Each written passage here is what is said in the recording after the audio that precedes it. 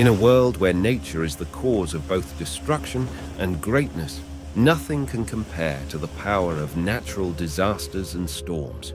We, who live in the digital age, have had the rare opportunity to witness moments of bright sunshine and terrifying thunderstorms through the lens of a camera. In today's episode, let's look back at Mother Nature's 7 terrifying minutes in Syria and see the mysterious reason behind it. Smash that thumbs up button for me, leave me a comment down below, and share this video with your friends. And let's get started. Firstly, storm. Storms are not only a nightmare in reality, but also a symbol of human confrontation with a great and unpredictable power. When a storm approaches, not only the physical environment, but also the human mind and spirit are put to the test. Feelings of anxiety and fear spread through every citizen as they try to prepare and cope with the threat to their lives and property. From a distance, a storm may look like a dark, billowing bank of clouds in the sky, but as it approaches, its power makes everything present and harsh. The winds swept away everything in their path, but they also blew horrifying sounds, shattering the feeling of safety and stability. Heavy rain falls like a giant puddle, flooding everywhere, increasing the risk of flooding and inundating residences. But perhaps the most terrifying thing was the huge wave, with its terrible power, washing away everything in sight. The sight of giant waves crashing onto the shore, causing everything to disintegrate and disappear, is an unforgettable image of horror. Innocent people became extremely weak in the face of this uncontrollable force, and in their final moments, they could only watch as their precious things disappeared into nothingness. Secondly, flood. Floods are not only a hazard, but also a real nightmare for everyone. As the rushing waters wash away everything in their path, nothing can escape its power. Homes, infrastructure, and even people's daily lives can be destroyed in an instant.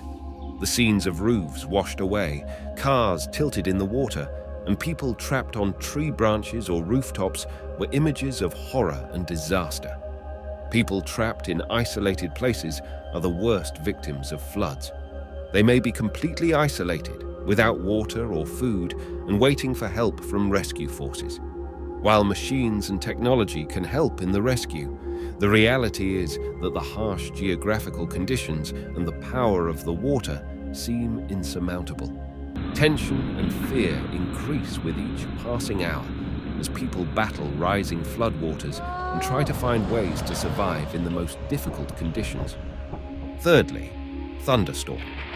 In the sky, when dark clouds rolled and thunder echoed, everyone knew that a storm was approaching. The sound of thunder is not merely a noise, but an expression of incredible and terrifying natural power. This not only shook the land, but also shook people's hearts. The combination of the roaring sound and the flash of thunder created an indescribable feeling of terror and panic. When a thunderstorm roars, light shines and burns in space, creating a magical but at the same time terrifying picture. Under the bright light, everything looked bleak, and the silence became eerie as everyone waited to see what horrors would follow. In addition, lightning is also a cause of terrible forest fires. When lightning strikes a dry forest, fire breaks out instantly, spreading quickly and destroying everything in sight. The sight of columns of black smoke rising into the sky and flames eager to destroy everything makes it impossible not to feel panic and loss of control. Fourthly, wind and tornadoes.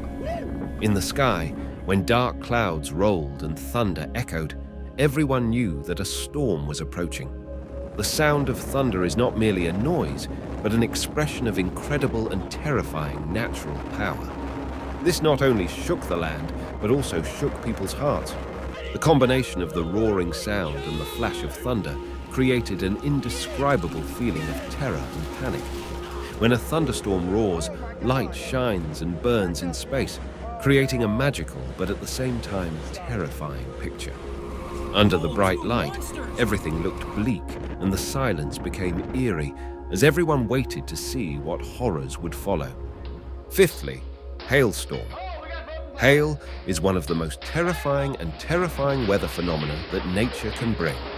When large stones fall from the sky to the ground, they not only destroy everything in their path, but also create feelings of horror and phobia for everyone. From a distance, hail may look like small stones falling from the sky, but when they hit the ground, the consequences are unpredictable.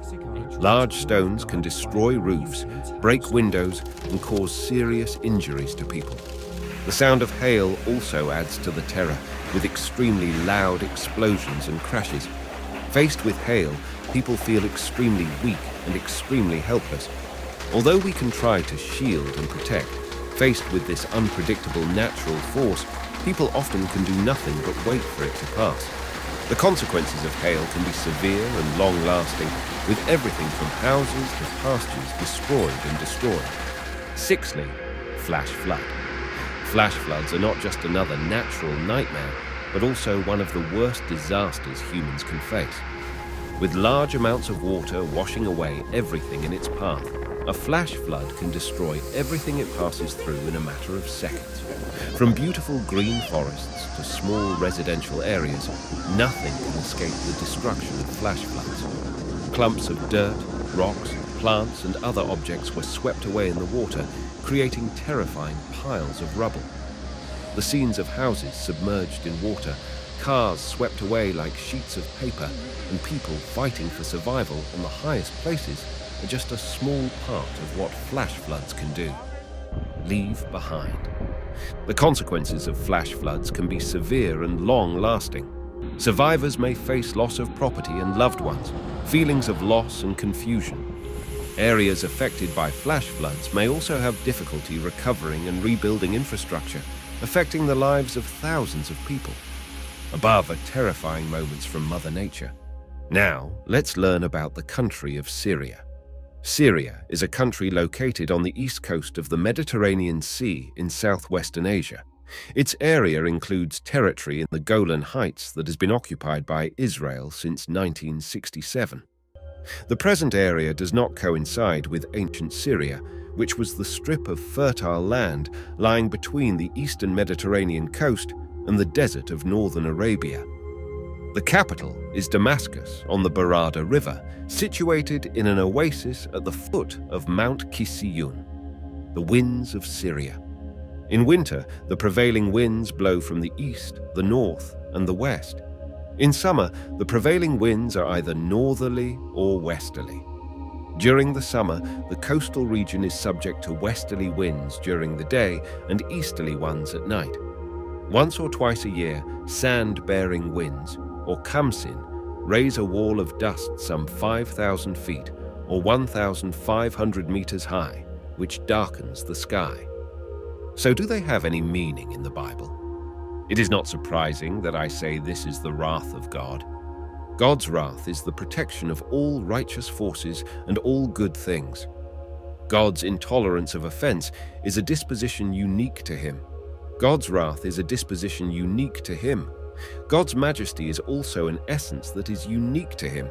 The principle behind God's anger demonstrates the identity and status that only he has.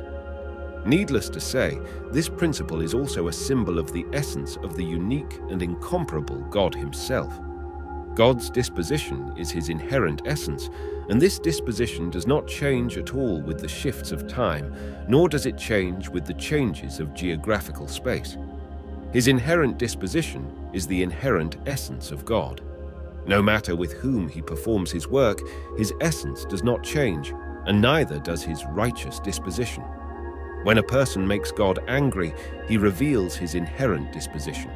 At that moment, the principle behind his anger did not change, nor did his unique identity and status. He did not become angry because of a change in his essence or because of other factors that had appeared in his disposition, but it was humanity's opposition to him that offended his disposition.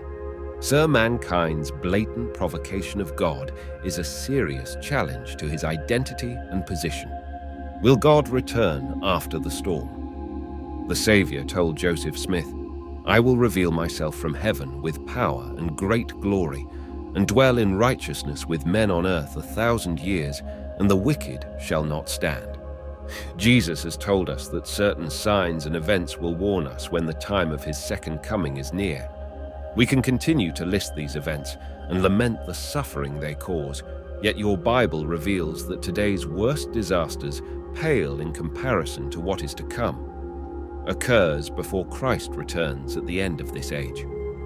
The book of Revelation explains, there was a noise, thunder, and lightning, and there was a great earthquake, a great and great earthquake, such as had not occurred since man was on the earth in 1618.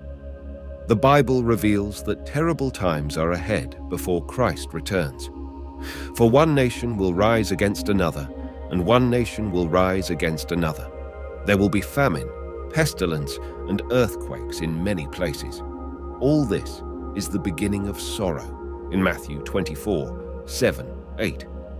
Of course, it's always prudent to prepare for emergencies or natural disasters.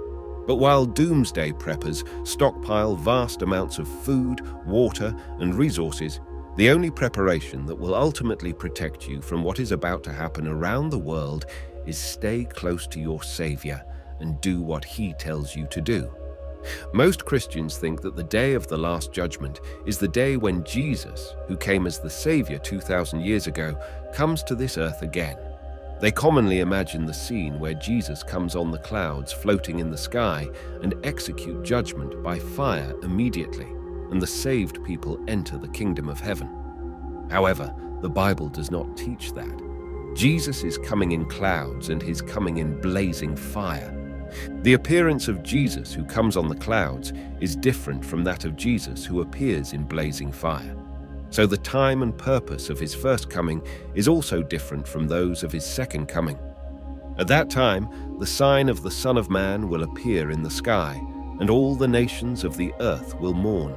They will see the Son of Man coming on the clouds of the sky with power and great glory, and He will send His angels with a loud trumpet call, and they will gather His elect from the four winds, from one end of the heavens to the other. In 24:30-31. At that time they will see the Son of Man coming in a cloud with power and great glory. When these things begin to take place, stand up and lift up your heads, because your redemption is drawing near. In LK 21:27-28. The time when Jesus comes on the clouds is not the day when the wicked are judged and God's people enter the kingdom of heaven. Jesus is to come in clouds before judging the wicked. The purpose of Jesus' coming in clouds is not to judge and punish the world. As Jesus has told us to prepare for salvation because the kingdom of heaven is near, the purpose of His coming in clouds is to give His elect the opportunity for salvation. After this, He will come in blazing fire as the judge and execute His punishment. See, the Lord is coming with fire, and His chariots are like a whirlwind. He will bring down His anger with fury, and His rebuke with flames of fire.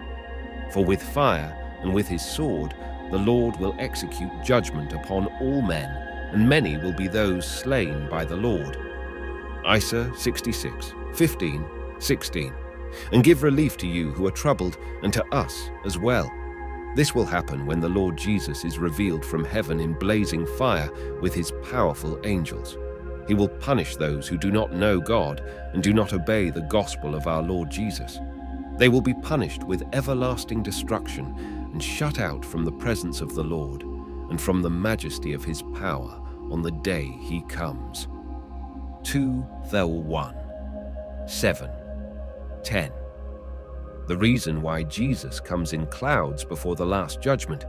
If Jesus only comes as the judge, there is no one in this world who can be saved. I tell you, He will see that they get justice, and quickly. However, when the Son of Man comes, will He find faith on the earth? LK 18:8. Will He find faith on the earth? By saying this, Jesus means that He will not find anyone who has faith when He comes again. It is because there is no one who has true faith worthy enough to be saved, even though so many people claim to believe in Jesus. Faith is an absolute condition for salvation.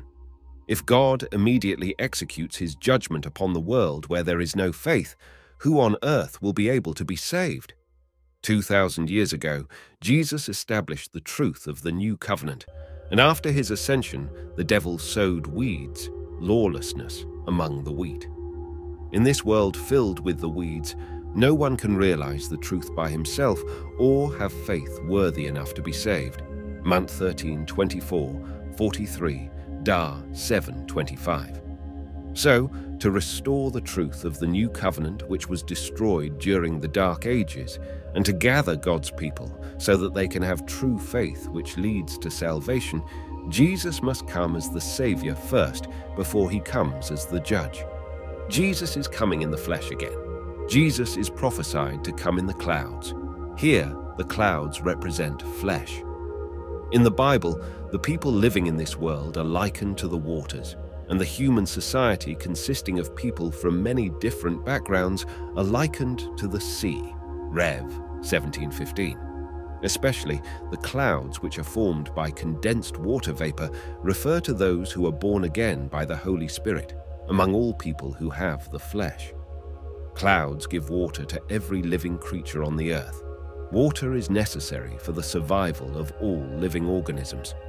The prophecy that Jesus will come in the clouds means that he will come in the flesh, which is represented as clouds, and will give rain, the water of life, to his elect.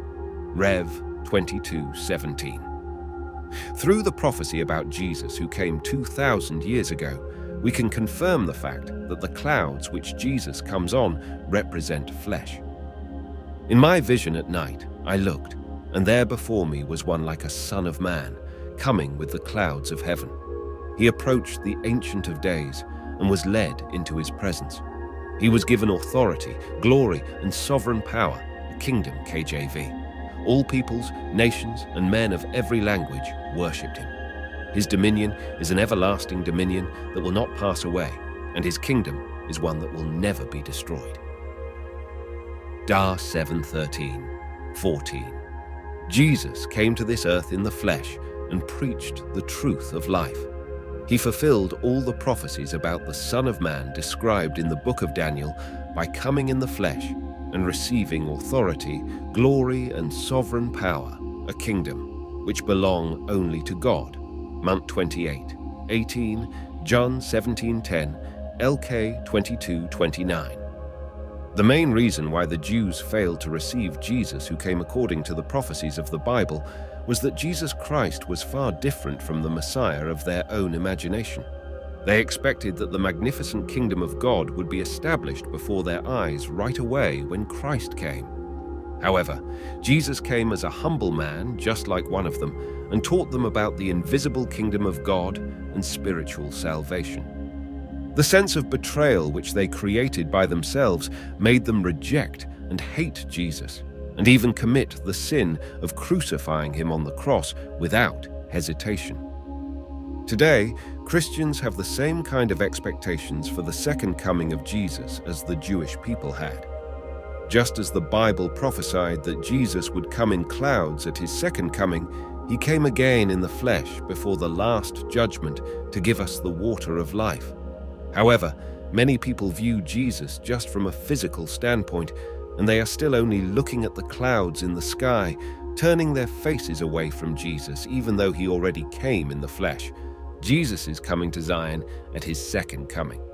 When Christ comes with fire, there is no more opportunity to repent and turn back to God to be saved, because salvation is already determined. So when Jesus comes in the flesh a second time and gathers his elect, we must receive him and learn the truth of salvation that Christ personally teaches us. In the last days, the mountain of the Lord's temple will be established as chief among the mountains. It will be raised above the hills, and peoples will stream to it. Many nations will come and say, "Come, let us go up to the mountain of the Lord, to the house of the God of Jacob. He will teach us his ways, so that we may walk in his paths. The law will go out from Zion, the word of the Lord from Jerusalem." Micah 4:1-2. The Lord's temple, which people stream to in the last days, refers to Zion, where the temple of God is built. Zion is the church that keeps the feasts of God, Isa 33:20. Before the Last Judgment, Jesus is to come to Zion in the flesh again to personally lead his people to the way of truth. Only those who are led by him can have enough faith to be saved when God is revealed from heaven in blazing fire as the judge at the last day. It is obviously wrong to think that the world will be judged immediately when Jesus comes a second time. We want everyone to come to salvation by realizing the biblical teaching which shows that Jesus' second coming is different from his coming at the Last Judgment, and receiving Jesus who has come to Zion in the flesh again in the last days. But what will happen in the immediate aftermath of Jesus' second coming? There are many ideas about what Jesus will do after he returns. Some believe he will return for a short time and then return to heaven, either leaving the earth inhabited by mortals or destroying it completely. The idea of total destruction is related to the concept of the end of the world. But as we will see, Jesus' return is not the end of the world in the sense of planet Earth. It will be the end of one age and the beginning of a new one. Then all the tribes of the earth will mourn. The first detail Jesus gave about what will happen after his return is found in Matthew 24:30. Then the sign of the Son of Man will appear in heaven, and then all the tribes of the earth will mourn, and they will see the Son of Man coming on the clouds of heaven with power and great glory. Despite the fact that Jesus will return as the ultimate liberator, he will not be greeted that way. Instead, he will be viewed by most as a threat. Consider that before Christ's second coming, the world will experience frightening and destructive time of cosmic disturbances. The book of Revelation describes the stars of heaven falling to earth, Revelation 6:13, likely a reference to intense meteor showers. This will cause people to fearfully take cover under rocks and in caves, verse 15. After experiencing this, people will be terrified of anything coming from the sky, especially a being who will be introduced by an ear-piercing noise and who will look unlike anything anyone has ever seen before. Most will not recognize him as Jesus Christ, perhaps because he will not look like the image our world associates with Jesus. He won't be the soft, long-haired, pale Jesus of art and movies. He will appear as an immensely powerful and radiant spirit being. Some may even think he's an alien invading the earth from outer space. But the people on earth won't just mourn or cower in fear at his coming. The book of Revelation describes a human effort to launch a military counterattack against him. The formerly warring armies of the earth will join forces together to make war against him who sat on the horse, Revelation 19:19. But this counterattack will fail miserably, as Jesus will quickly destroy this army and its leaders, verses 20-21. They will be no match for their Creator. Jesus is coming to liberate and bring peace, but he'll have to fight against those nations first, Zechariah 14:3. See also Revelation 19:11. This is one of the most encouraging verses in the entire Olivet Discourse. As Jesus is descending to earth, he'll be followed by an army of angels from heaven. They will be responsible for gathering God's faithful saints who are scattered from the four winds, from one end of heaven to the other, meaning they are scattered all over the earth. Thank you for watching, and stay tuned for the next video.